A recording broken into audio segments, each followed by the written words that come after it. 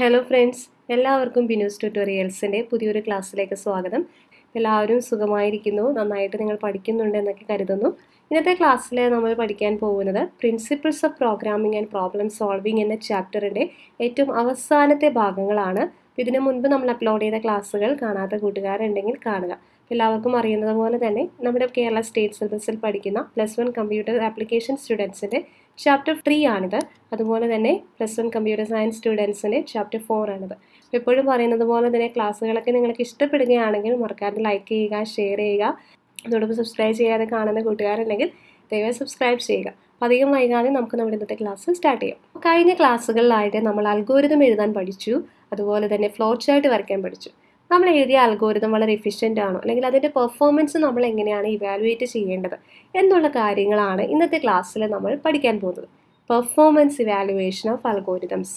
അൽഗോരിതത്തിൻ്റെ performance നമ്മൾ evaluation നടത്തുന്നത് എപ്പോഴും രണ്ട് കോൺസെപ്റ്റ് ഉപയോഗിച്ചിട്ടാണ്: time complexity and space complexity.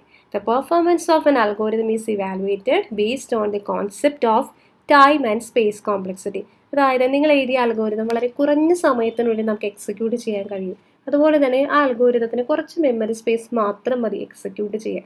അതായത് ടൈമും വളരെ കുറച്ച് മതി, സ്പേസും വളരെ കുറച്ച് മതി. ഇതിനുള്ള അൽഗോരിതം വളരെ എഫിഷ്യൻ്റ് ആണ്, അതിൻ്റെ പെർഫോമൻസ് കൂടുതലാണ് എന്ന് നമുക്ക് പറയാം.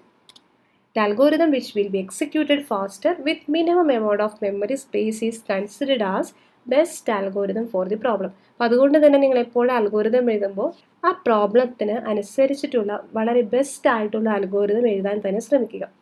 അപ്പോൾ ഒരു +2 ബേസിസിൽ വളരെ ഓവറോൾ ആയിട്ടുള്ള ഒരു ഐഡിയ മാത്രമേ നമുക്ക് പഠിക്കാനുള്ളൂ. ഹയർ ക്ലാസ്സുകളിലേക്ക് പോകുമ്പോൾ നമുക്ക് എങ്ങനെയാണ് അൽഗോരിതത്തിൻ്റെ time and space complexity calculate ചെയ്യേണ്ടത്, അങ്ങനെയുള്ള കാര്യങ്ങളൊക്കെ ഉണ്ട്. താഴെ തന്നിരിക്കുന്ന ഈ ഒരു ടേബിൾ നോക്കുക. ഇവിടെ 2 അൽഗോരിതംസ് എഴുതിയിട്ടുണ്ട്, അൽഗോരിതം 1 ആൻഡ് അൽഗോരിതം 2. അതായത് 3 നമ്പേഴ്സ് തന്നു കഴിഞ്ഞാൽ അതിൻ്റെ സമ്മും ആവറേജും കാണുന്നതിന് വേണ്ടിയിട്ടുള്ള പ്രോഗ്രാമാണിത്. ആ പ്രോഗ്രാമിന് 2 ഡിഫറെൻറ്റ് അൽഗോരിതംസ് ഇവിടെ എഴുതിയിട്ടുണ്ട്. നമുക്ക് ഈ ഓരോ അൽഗോരിതവും നോക്കാം. അൽഗോരിതം 1 എങ്ങനെയാണ് നോക്കൂ. Start, then input ABC, then step 3 S equal to A plus B plus C, step 4 equal to average equal to S divided by 3, step 5 equal to print S comma average, step 6 equal to stop. ഈ ഒരു രീതിയിലാണ് algorithm 1 എഴുതിയിട്ടുള്ളത്.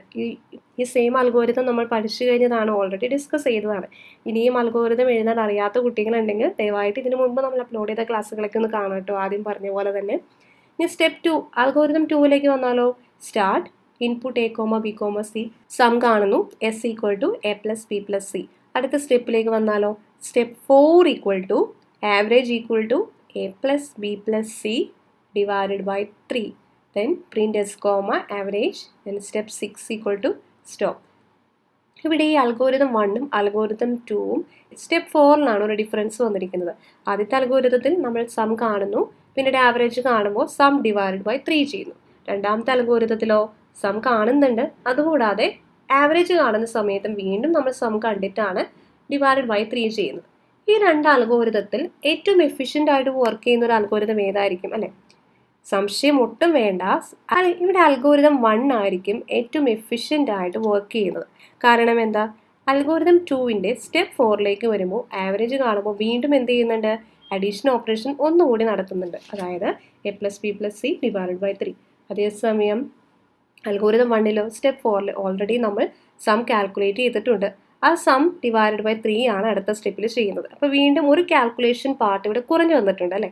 അതുകൊണ്ട് തന്നെ algorithm 1 execute ചെയ്യാനായിരിക്കും നമുക്ക് കുറച്ച് സമയം ആവശ്യമായിട്ട് വരിക. ഇവിടെ നമുക്ക് പറയാൻ സാധിക്കും അൽഗോരിതം 1 ആണ് 2വിനേക്കാളും പെർഫോമൻസ് കൂടുതൽ നൽകുന്നത്. മനസ്സിലായാലോ?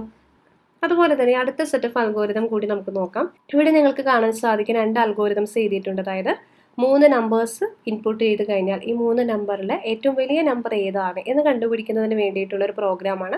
ആ പ്രോഗ്രാമിൻ്റെ അൽഗോരിതം 2 വ്യത്യസ്തമായ രീതിയിലാണ് ഇവിടെ എഴുതിയിരിക്കുന്നത്. ഇനി നമുക്ക് വായിച്ചു നോക്കാം എങ്ങനെയാണെന്ന്. അപ്പോൾ അൽഗോരിതം 1ലേക്ക് വന്നാൽ step 1 start, input M1, M2, M3. Then step 3 എങ്ങനെയാണ് എഴുതിയിരിക്കുന്നത്. If M1 greater than M2 and M1 greater than M3 then print M1. ആദ്യം തന്നെ ഈ M1 എന്ന നമ്പർ M2വിനേക്കാളും വലുതാണോ, അതുപോലെ തന്നെ M3യേക്കാളും വലുതാണോ എന്ന് നോക്കും. അങ്ങനെയെങ്കിൽ M1 ആണ് വലുത് എന്ന് പ്രിന്റ് ചെയ്യണം. അതുപോലെ അടുത്ത സ്റ്റേജ് വരുമ്പോഴേക്കും നമ്മൾ അവിടെ കമ്പാരിസൺ ഓപ്പറേഷൻ വീണ്ടും നടത്തുകയാണ്. If M2 greater than M1 and M2 greater than M3 then print M2. അതായത് അത് M2 ഗ്രേറ്റർ ദാൻ M1 അതുപോലെ തന്നെ M2 ഗ്രേറ്റർ ദാൻ M3 ആണെങ്കിൽ വലിയ നമ്പർ എന്ന് പറയുന്നത് M2 ആയിരിക്കും. അങ്ങനെയെങ്കിൽ M2 അവിടെ പ്രിന്റ് ചെയ്യുക. സ്റ്റെപ്പ് 7ലേക്ക് വരുമ്പോൾ വീണ്ടും ഒരു ഈഫ് ലൂപ്പാണ് അവിടെ നൽകിയിരിക്കുന്നത്. ഇവിടെ മൂന്നാമത്തെ നമ്പർ അതായത് M3 എന്ന നമ്പറാണ് ഫസ്റ്റ് രണ്ട് നമ്പറുമായിട്ട് കമ്പയർ ചെയ്യുന്നത്. If M3 greater than M1 and M3 greater than M2 then print M3. അങ്ങനെയെങ്കിൽ M3 ആണ് M1നേക്കാളും M2നേക്കാളും വലുതെങ്കിൽ M3 ആണ് ഇവിടെ വലുതെന്ന് പ്രിന്റ് ചെയ്യുക. സ്റ്റോപ്പ്. ഇതാണ് ഫസ്റ്റ് അൽഗോരിതം. സെക്കൻഡ് അൽഗോരിതം നമുക്ക് നോക്കാം. ദെൻ സെക്കൻഡ് സ്റ്റെപ്പിൽ 3 നമ്പേഴ്സ് ഇൻപുട്ട് ചെയ്യുന്നു. Step 3 if M1 greater than M2 then big equal to M1. അതായത് M1 ആണ് M2നേക്കാളും വലുതെങ്കിൽ ബിഗ് എന്ന് പറയുന്ന ഒരു വേരിയബിൾ നമ്മൾ ക്രിയേറ്റ് ചെയ്തു. ആ വേരിയബിളിലേക്ക് M1ന്റെ വാല്യൂ അസൈൻ ചെയ്തു. എൽസ് അങ്ങനെയല്ല, അതായത് M1 ചെറുതാണ് M2നേക്കാളും. അങ്ങനെയെങ്കിൽ ഇവിടെ എന്തായിരിക്കും വലുത്? M2 എന്നുള്ളതായിരിക്കും വലുത്. അങ്ങനെയെങ്കിൽ else big equal to M2. Big എന്ന് പറയുന്ന വേരിയബിളിലേക്ക് M2ന്റെ വാല്യൂ അസൈൻ ചെയ്യും. അതായത് ഈ ഒരു ഈഫ് ലൂപ്പ് എക്സിക്യൂട്ട് ചെയ്ത് കഴിയുമ്പോഴേക്കും ബിഗ് എന്ന് പറയുന്ന വേരിയബിളിൽ ഏതെങ്കിലും ഒരു വാല്യൂ ഉണ്ടാകും. അതായത് ചിലപ്പോൾ M1 ആണ് വലുതെങ്കിൽ M1ന്റെ വാല്യൂ ആയിരിക്കും ഉണ്ടാകുന്നത്. M2 ആണ് വലുതെങ്കിൽ M2ന്റെ വാല്യൂ ആയിരിക്കും ഉണ്ടാകുന്നത്. തൊട്ടടുത്ത സ്റ്റെപ്പിൽ എന്താ ചെയ്തിരിക്കുന്നത്? If M3 greater than big, ബിഗിലുള്ള വാല്യൂവിനേക്കാളും വലുതാണ് M3 എങ്കിൽ big equal to M3. ബിഗിൻ്റെ value M3 ആയിട്ട് സെറ്റ് ചെയ്യുക. അല്ല എങ്കിൽ ഇവിടെ നമുക്ക് ലഭിക്കുന്ന ബിഗിലെ വാല്യൂ ഏതാണോ അതായിരിക്കും അവിടെ പ്രിന്റ് ചെയ്യുന്നത്. Then print big stop.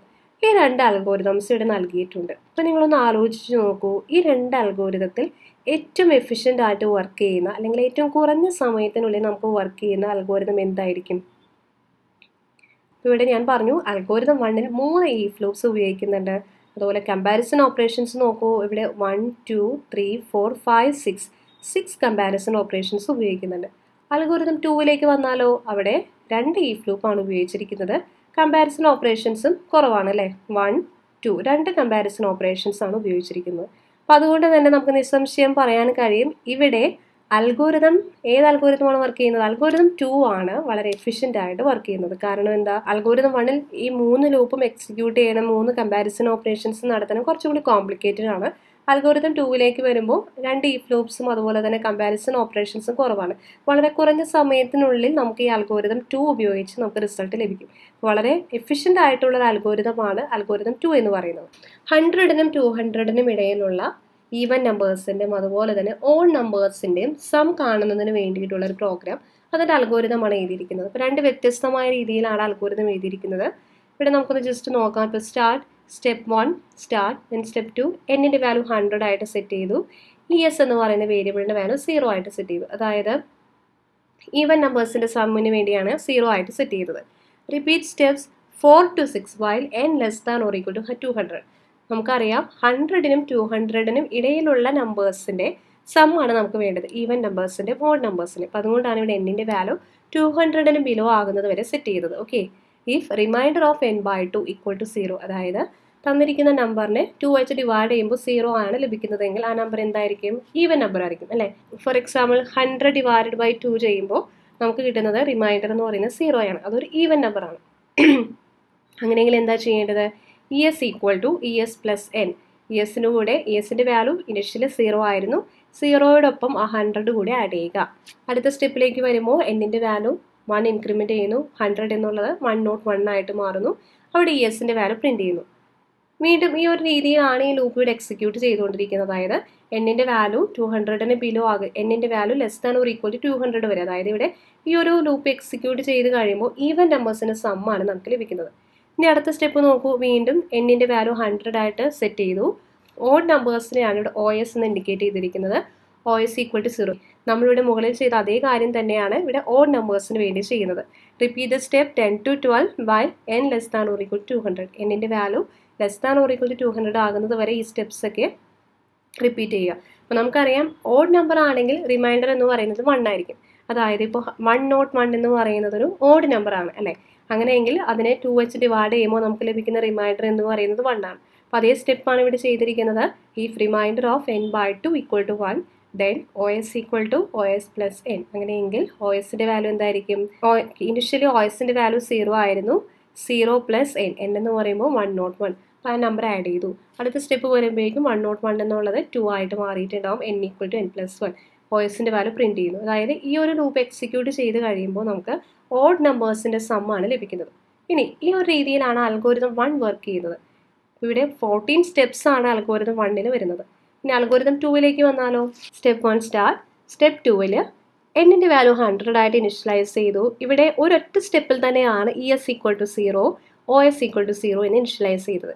In step 3 repeat steps 4 to 8 while n less than or equal to 200. എന്നിൻ്റെ value less than or equal to 200 ആകുന്നത് വരെ 4 തുടങ്ങി 8 വരെയുള്ള സ്റ്റെപ്സ് റിപ്പീറ്റ് ചെയ്യുക. സ്റ്റെപ്സ് എന്തൊക്കെയാണെന്ന് നോക്കാം.